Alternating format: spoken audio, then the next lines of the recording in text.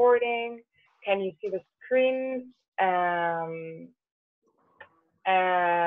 Yes, perfect. Okay, thank you very much for joining me today. Andrada unfortunately had a last minute issue at work, so she won't be able to join us. However, our talk about today is about local production, and we have one of the brands in here that we're going to speak about. So it will be great to ask Prasan to join us at a certain point in the conversation. Um, just to always start by introducing myself. I am Diana, Diana Llanes. Andrada, well, who's not here today, she is an expert in innovation in the fashion industry and in sustainability. She works for Redemption. And though we will be missing her a lot today, it's I'm going to introduce myself. I'm Diana Llanes. I work in the fashion industry. I've been working in the fashion industry for the past 10 years. And since 3 years, I have a consulting firm, and we're specialized in product innovation and design, more than anything for the footwear industry. We are extremely specialized in sustainability, and that's why we actually decided to make this talk. Initially, they've been all a bit basic, I would say, which is not a bad thing necessarily, but we've decided to start this way because we see that there is a lot of like misconception of what sustainability means. There's a microphone that is not that it's on, so I will actually ask you to mute all of them, please. Okay, well, I just did it myself. If you have any questions or anything, please feel free to actually ask. In the meantime, you can write on the chat. I am changing the slides. Sometimes I have problems when I change them that people don't see it. So right now we are at what is sustainability. If you are not seeing that slide, please let me know. So just to start with, what is sustainability? Sustainability is, we describe it as balance, respect, and transparency. Why? Because sustainability is not at the moment just or environmental or social or economical. A lot of people have that misconception of like, oh, I wanted to have a sustainable brand, and that sustainable brand to that person is just because it's vegan, for example. And that doesn't mean necessarily that it is sustainable, as it doesn't mean that it is not sustainable. Okay, so balance in the sense that these three circles that we're seeing, social, environmental, economic, we need a balance of those three pillars in order to be considered sustainable. Okay, so we can't be sustainable if we are paying super well all of our employees, but at the same time we are contaminating the river, or like on the side of the company, I don't know, like the disposal of chemicals. Or we can't be considered sustainable if we are not using leather, but we are using just, I don't know, like all of our packaging is single-use plastic, no? FYI, I'm not against leather. So, and if anyone has questions, of course, you can ask. But just to understand that it's a matter of balance, of respect towards human beings, towards nature. Also, it's an economical respect. We can't underpay or overpay if the infrastructure, if the company can't sustain itself. Okay, and it's a matter of transparency. We need to know. It should be more than normal to know, like, what is it that we're doing and why are we doing it. Okay, and so to like summarize it, there's three pillars that are the most important in order to be sustainable. Nowadays, there's no company that is 100% sustainable. That is just like a marketing thing when we say that something is 100% sustainable. This whole thing about sustainability actually started like the boom in the fashion industry basically after 2013. That doesn't mean that there were not brands actually working on it, but since 2013 is that there's been a lot of, like, they've been giving a lot of importance to that, because after the Rana Plaza incident, that is like in Bangladesh, there was this big building and it crashed. There were a lot of factories operating there. A lot of people died, like 2,700 people, 3,500 people were injured. Most of them were women. Out of the women, more than 50% were underage. So it was a huge scandal. And after that, actually fashion started paying much more attention to sustainability and started following the Sustainable Development Goals from the United Nations. And in here, we can actually see that it's not just a matter of leather, not leather, plastic, not plastic. It's the first one is no poverty. The second one is zero hunger. So sustainability is a matter of everything. And it's extremely important to take it into consideration when we speak about it. Speaking about local production, which is the topic we're going to be speaking about today, we decided to show you which are the Sustainable Development Goals that goes towards local production. So the 8th, which is decent work and economic growth, okay? That means that we are creating job opportunities, that there's no informal employment, or that we are reducing it. There is, I don't know where you're coming from, but it's very normal that companies don't want to hire you, or they want to give you a 1-month contract, 3-month contract, or tell you like, no, you can come, we pay you cash, you know? So the idea is to avoid that. Also because when a person has a contract, then they have insurance, or they can have, I don't know, loans, even within like banks or organizations. The gender pay gap, I feel very lucky. I've never had that problem. I know in Italy it's a terrible problem that women actually earn much less than men. And safe and secure working environment, which is, for example, what happened with Rana Plaza. We can't have an infrastructure that will fall apart. We need to take care of the people that are working with us. Then also for local production, we are speaking about reduced inequality. And that is because there are a lot of countries that have wages that are much lower. And we're going to speak about that more towards the end when we speak about grassroots innovation. But the idea is that, like, the fashion industry has been taking a lot of advantages of these countries that have lower payments, but and in the first world countries they're living in, they're actually doing all the opposite. Like, their employees are super well paid, they have all insurances, they have a perfect working condition, and in the other countries that are developing countries, they don't care about them.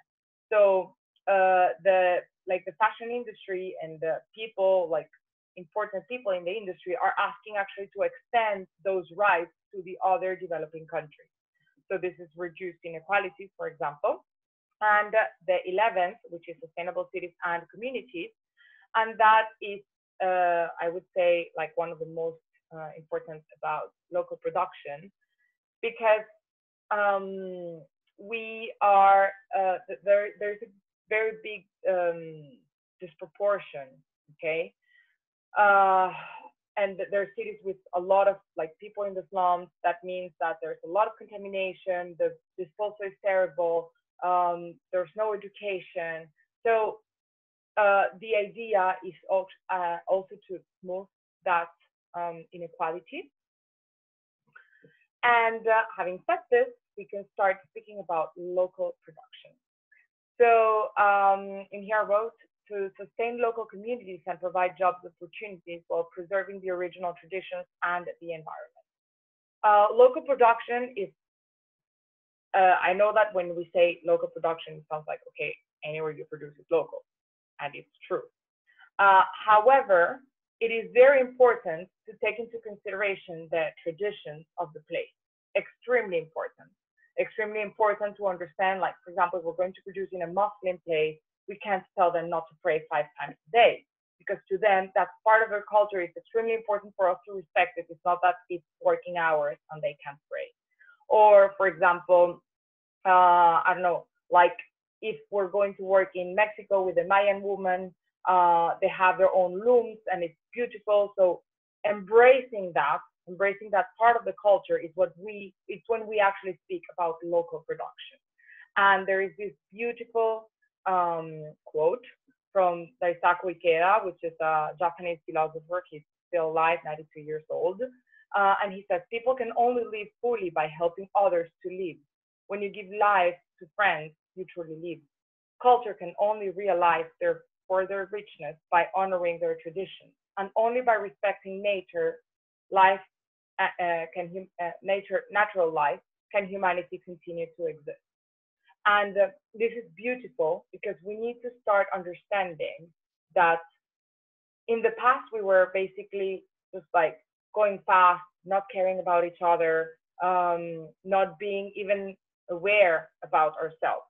So now, more than anything, post-COVID, people are understanding that this is a very important thing to all of us, and local production fits perfectly in this. So I wrote benefits on local production. The first thing is that we have job opportunities. We give job opportunities to that community, okay? We ensure through job opportunities, we ensure wealth to the community. And then because of that wealth, we ensure also more education. And from that education, we actually it's not just education of 2 plus 2 is 4, it's also education on human rights. Then, like, it's not a secret that women usually tend to be more discriminated in many societies.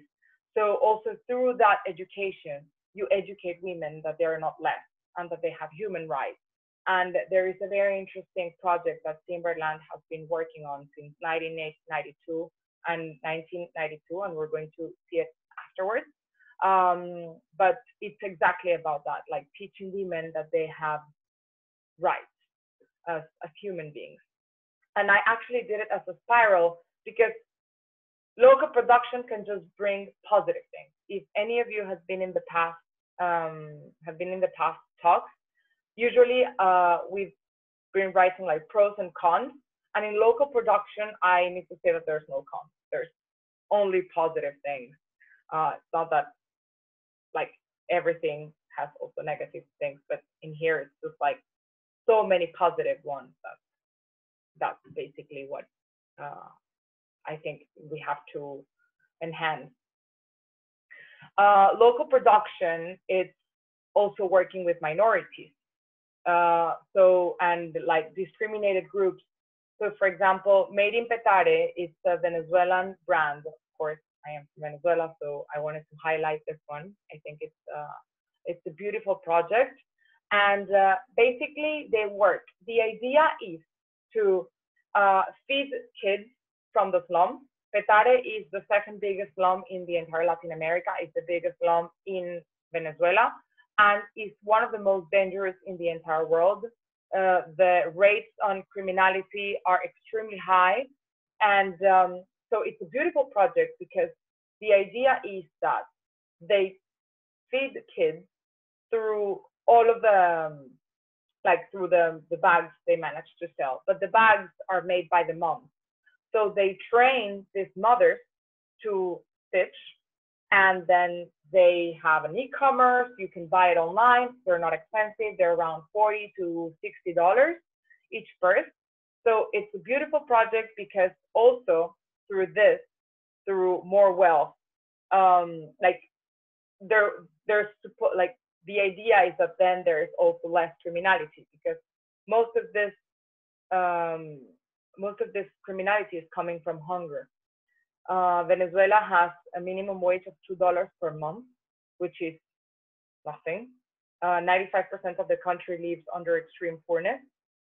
So it is extremely important that we give opportunities to these people to work in a decent way, and so that the kids don't have to be prostitutes, or but not that don't have to, but it's something very normal.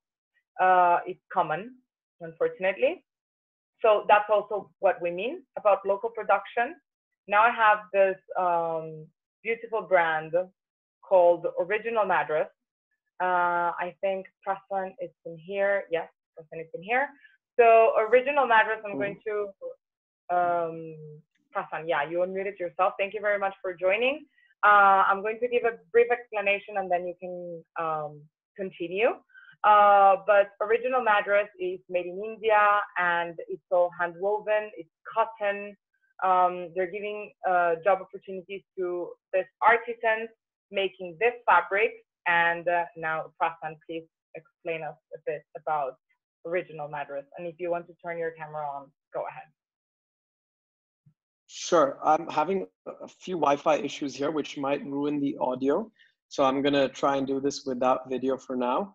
But thank you for having me, Diana, and including me in this PowerPoint as well. I'll give you guys a quick introduction, and obviously if you have questions, let me know. But like Diana said, this is a completely hand-woven line. The company itself is based between New York and Madras. And my family, it was started by my grandfather 50 years ago. It's actually a family business. And the family business used to be manufacturing clothes for other brands. And it still continues to be our family business. But a couple months ago, we came up with this idea to start our own line. And specifically, Madras is the city where I'm based, which is today called Chennai. But in the fashion world, it's also known for the Madras checks, which became very famous in the early 70s with brands like Ralph Lauren, Tommy Hilfiger, J. Crew, etc. And traditionally, Madras, the fabric used to be woven in Madras on hand looms. And this was 50, 60, 70 years ago. And everything you see in the market today, unfortunately, or fortunately, whichever way you want to look at it, is all machine loom. And more recently is not even made in Madras anymore. So the community of weavers that used to weave this is unfortunately a dying community. And my family and my team and I wanted to revive that community. And so what we did is we went out, we found different weavers in different clusters, and we set up hand looms in my family's 50-year-old factory here in Madras. And we've decided to weave the entire collection on the hand looms. And so therefore the name, the Original Madras Trading Company. And we actually launched in Pitti in Florence in June, which is when I met Diana after a very, very long time. And we are officially in stores as of March. Very unfortunate timing with COVID-19, but I still feel positive in that, you know, it's very much the opposite of fast fashion in that it's very slow. The weaver can only weave 16 meters over a week, which is only 5 shirts. And on a machine, you can do that in 10 minutes. And so, you know, it's quite exciting. The line is small, but I think it really speaks to a more conscious customer. And I think it's very relevant to the conversation we're having. And so that's my quick introduction. Definitely. Thank you, Prasan. Actually, it's very interesting that you're saying this thing of, like, I wrote it down because, and amazing that you said it, that they can make 16 meters in 1 week, because I received a question like 1 or 2 weeks ago, and this girl was, do you think like that sustainable fashion will be as cheap as fast fashion someday? And this is exactly the result. I said, like, you know, like if we want to actually pay well these people, it's impossible to actually make it cheap, because 16 meters in 1 week is nothing. It's 5 shirts. I mean, if you actually want to have a big brand, you need to have thousands of weavers. Right. Yeah, absolutely. I completely agree. And that's what we're trying to do here is, you know, I feel like everybody should have a Madras check shirt, but maybe you don't need to have 20 Madras check shirts that you bought for $20, you know? And so I think this is sort of that happy middle that we found. And even for me personally, I know a lot of you are based in Italy, if not from Italy, is I feel like for product that's made in Italy or made in France, people are willing to pay a premium for it. And I think that's fair because there are certain things the Italians or the French make that the rest of the world cannot make. But I feel the same way about textiles that are from India. And so I think it's very odd that you would buy a Madras check shirt made in Portugal or made in Bangladesh when it is from Madras. And so, you know, we're not trying to do flannel shirts or indigos. We're trying to do something that we know, and that's from our community. And I think there is sustainability in what it is we're trying to do, because we're not just trying to sustain a community, we're trying to sustain a craft. And I think there's something there. Yeah. Yeah, that's actually beautiful. And what you're saying is exactly true. I mean, like Italians and French, of course, they've made their fame for doing like high quality things. And unfortunately, this countries such as India or China, that they actually, like, the origins is craftsmanship, but since the workforce is so cheap that, like, to everyone, it turned out just to be like, it's just like, you know, cheap stuff. But this is beautiful, and this is handmade, and this is much more. I mean, it's not much more than an Italian artisan. It's just the same. It's the same level. Right. Exactly. Creating awareness. I mean, you have a beautiful storytelling in here. Thank you very much. Yeah, and I completely agree what you said in terms of production as well. I mean, I'm stuck in India during this whole pandemic. I usually shuttle back and forth between New York and India. And, you know, I got back from the factory today, 2 hours ago, and some of the workers have been there longer than my father has been in the business. And so, you know, we have these communities that have worked with us and have grown together with us. And I think the stereotype that India is a place of cheap manufacturing, I think that needs to change. And we're doing whatever we can, whether it's even 0.001% of people's minds that we can change. I think it's worth all the hard work. Of course. Also because I think that little like seeding effect is much bigger than actually having like a big community where you can actually follow personally everyone. And I also read something, Prasan, and I wanted to ask you, but your company is all 100% from India, so that is part of local production, you know, when we see, and that's like an information to all of you, but when we see always this thing of like made in France or made in India, you know, usually materials are coming from another part of the world, so that's a lot of carbon emissions we're making to travel from point A to point B to make the cotton arrive from Peru to Italy, and then produce it, and then from Italy to the US. So it's actually amazing that you're having the cotton made in India. I don't know if you can, do you have anything about, can you trace it? And I also know, so I make the question and you say everything all together, that you use indigo, which is originally from India.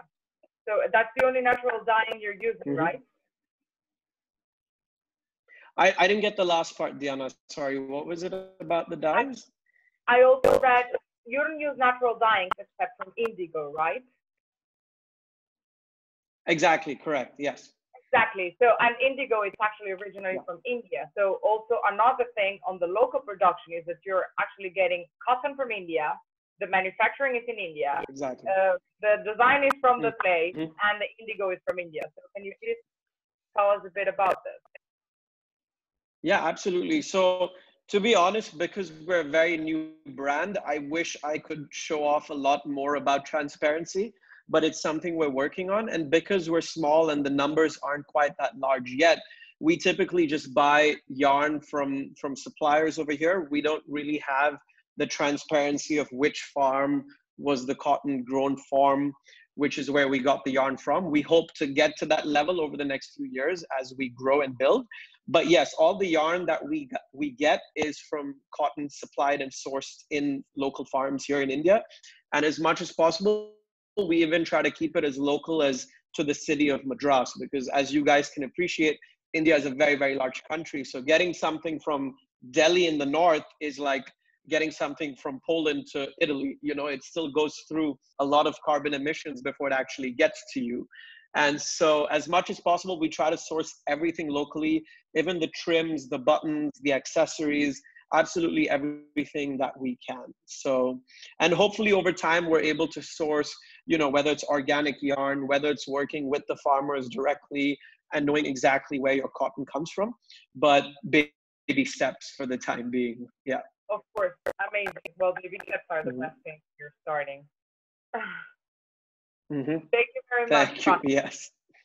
Thank you. Thank you. Thank If anyone has questions for Pratik, you can write them down on the chat, and then Pratik can answer them. So aside from original Madras, sorry, there's I wanted to speak about this project. This is actually my project. It's called Borseggi. We teach detainees in a male's jail in Milan to stitch. So I am actually the person in charge of the trainings and of the production we do. We have an in-house production, and we are 70 in total. Well, it means that there are 70 detainees and then it's me. And some of them, they work from outside from jail, and some of them in the laboratory we have in-house. Also because some of them, they finished their how do you say, the thing in jail, the la pena. I don't know how to say that in English. Sorry. But now they're free, and the truth is that in order for them to reintegrate in society is very difficult. Also because companies, when they see your CV and they see that you've been in jail for 20 or 30 years, that's of course not a very good asset to your CV. So what we do is that we train them, we start working with them, and then they have also the possibility to continue after that. We don't just work on our own brand. In here, I put two pictures. This is Etro. Etro is an Italian brand for those who don't know it. And basically, they gave us all of the scraps from the ties they produced. And with them, we made all of this patchwork for bed sheets.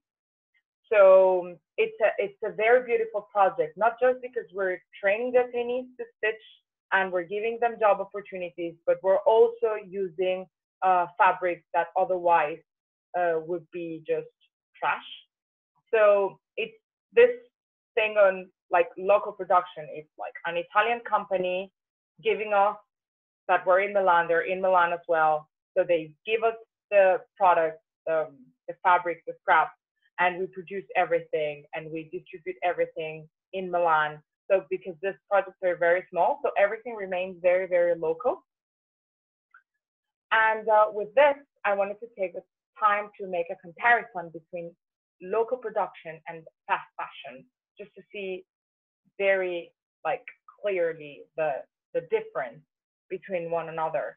Local production is ethical, it's slow, it's empowering, and it's culture preservation. Empowering because, for example, in the case of original Madras, but also in the case of detainees and the women in Petare, you're actually empowering these minorities or groups in difficulty because, I mean, minority, for example, detainees, just the jail I work in, I work with, there are 2,500 detainees. So it's not a very little group. And it's just one jail out of 4 in Milan. However, there are groups of people with difficulties because otherwise they wouldn't actually have the possibility to work.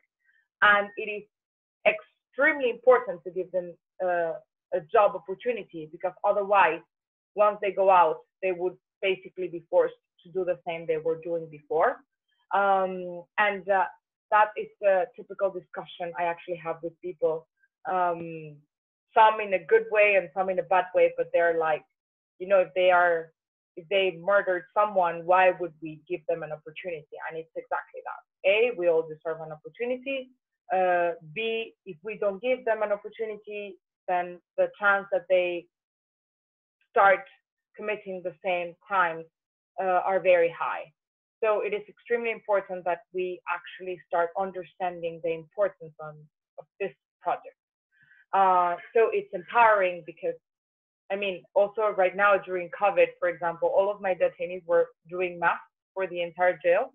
They made 20,000 masks, and they became basically the cool ones in jail. Like everyone was like, their personality got so much boosted, you know, like at the beginning, they wouldn't work that much if I was not there. Like they would feel lost. Right now they feel like, oh my God, you know, like we know how to do stuff. So, I mean, it's amazing, it's empowering, and it's culture preservation, not in the case of jail, of course, but in the case, for example, of Madras, or if we work with Mayan women, that's culture preservation. Fast fashion, on the other side, is usually unethical. Unfortunately, it is true. Usually big companies working in the fast fashion, they care about everything but ethics. They don't care if they put the chemicals in a river. They don't care if people have to work extra hours and not being paid for them. They don't care if they're working on a place without enough windows. They don't care if they don't eat at the time they have to eat, if they're not well paid. So usually this is a big problem. Fast fashion is extremely fast, extremely fast. And well, that's why it's called fast fashion, but it's not a good thing. Not always a good thing. I know we are all constantly willing to have new things, and oh, the new iPhone is out, and Zara is putting clothes every 2 weeks in the store, so now I want to actually have the dress I saw on Instagram. Or, oh my God, these sleeves, like puffy sleeves, are so beautiful, but they're so expensive if I go to Gucci. So, I mean, there's also an in between Gucci and Zara, no? But so then you just want to go to Zara and buy it. But the truth is that we should be a bit more like grounded, and we don't need it all, you know. So it's extremely fast, and I think that is driving us crazy. It's degrading because if you go to factories where mass fashion is being produced, and you see the way these people are working, it's just sad. It's like one bathroom for 200 people, one like on the side of the other. It's just degrading. It's not a pretty reality. And though it's not pretty, it's important to point it out, to know that we have, it's our choice. And if we decide not to live in that way, brands will understand it, and they will be obliged to shift. And culture destruction, in the sense that China, for example, it's a craftsman country since always. They make beautiful crafts, like amazing. And by the fact that we're using China to do the fastest things on earth, then we're not actually using the good things they can give us. So in fast fashion, there's everything but culture, something super important to take into consideration. So the times are changing, and due to the increasing of like the huge amount of production in these emerging countries, and in here I just named a few of them, so India, China, Pakistan, Indonesia, Vietnam, many countries in Latin America. This because of cheap labor and also proximity to raw materials. So for example, in Peru, the cotton. So there's been a really big pressure on corporate social responsibility. And this is what I was speaking at the beginning. So there are a lot of companies that, so our headquarters are in France, but we produce in India. And in France, everyone is perfectly like well paid. The company is beautiful. The offices are amazing. Everything is perfect. And then in India, it's just like trash. Who cares? So actually, there's been a lot of pressure on this. And that's why the United Nations created this Protect, Respect, and Remedy framework, which is actually to extend this right to the other countries. So basically, this Protect, Respect, and Remedy framework is more like to give employees, the chance to be free, no discrimination. More than anything, we need gender and religion-wise. So it's not like, oh, you're black, so you're getting paid this, or you're Muslim, so you're getting paid that, you're Jew, so you're... So this is one of the most important things about Protect, Respect, and Remedy framework. Then the gender equality, they are free to express themselves. They can also do groups within the or communities within the company, just to have or hobbies or something in common. So and this was just made in 2008. So everything is quite new, let's say, but it's extremely important because this is happening. And thanks to also this happening, we get in this very important topic, which is grassroots innovation. So grassroots innovation is community-led solutions that respond to the local situation and the interests and values of local communities involved. And why do I put it here? Because that's local production. We want to preserve the culture and tradition of the area. Extremely important. And so in here, I have one example of Patagonia. Patagonia, actually, they are huge donators for this kind of project. In this case, there is this dam that was built in 1942, if I'm not mistaken. And it was made for electricity and other stuff, but it's not in use since like 20 years, 25 years. And due to this, all the fauna basically died in the river. And so they started, this is why they made this teaser. The process was like, okay, let's cut this. It's absolutely unnecessary. And so they've been working on this. They cut part of the dam, but not all of it. And just by doing that, they started seeing that the fauna was restoring. And this quote, I read it on Let My People Go Surfing, which is from the founder of Patagonia. A grassroots effort could make a difference, and degraded habitat could, with effort, be restored. And they, well, in this specific case, they haven't managed to take it down. It would be the biggest dam demolition in the entire California. So it's a very big project. They've raised more than $200 million for destroying it. And just, for example, to them, Patagonia is an extremely sustainable company. For example, if you want to go surfing in the middle of the break, you can. If you feel that you want to go climb, they have a climbing gym in the headquarters. So they do care a lot about their people enjoying, having fun, having some free time, quality time. So for example, in this river, they could surf. And to them, the most important thing is like, you know, this is nature. We have to preserve it. And after 5 years, actually, like a lot of fish and salmon were coming out again. So very beautiful.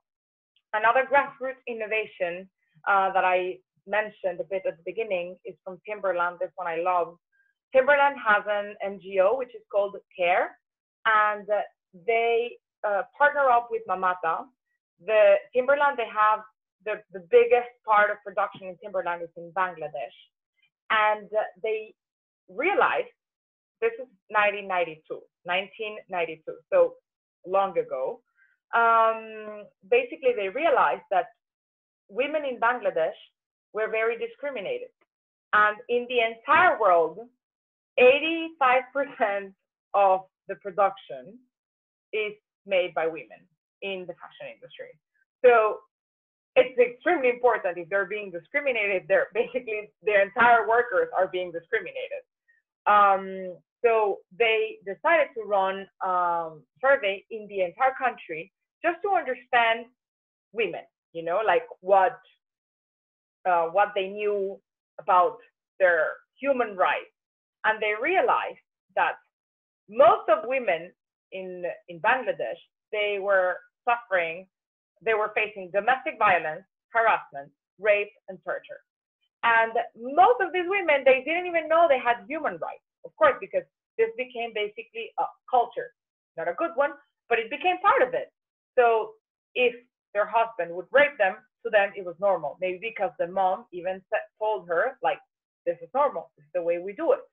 So the CARE NGO said, like, okay, so we're going to make something to help these women.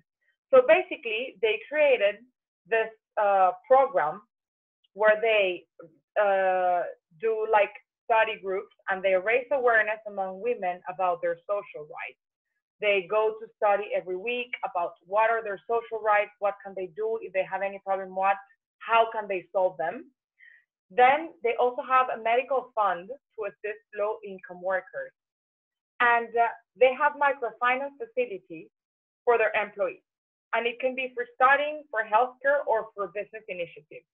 So the numbers, I don't have them right now with me, but it's really pretty because they were writing all of the numbers. It's more than 800,000 people that have actually got something out of this microfinance. Either it's for doing a barber shop, or for getting a surgery you need, or for paying university for your kids. So more than 800,000 people have had access to this. And if I'm not mistaken, it was $2.6 million that has been actually given for this microfinance project.